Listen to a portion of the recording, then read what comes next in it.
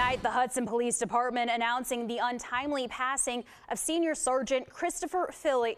The department stated that Senior Sergeant Filli died while on duty on January 12th after suffering a medical emergency.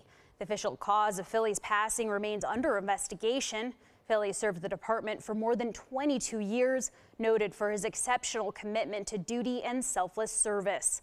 The Hudson Police Department has asked for privacy of his family and the members of the department to be respected during this difficult time.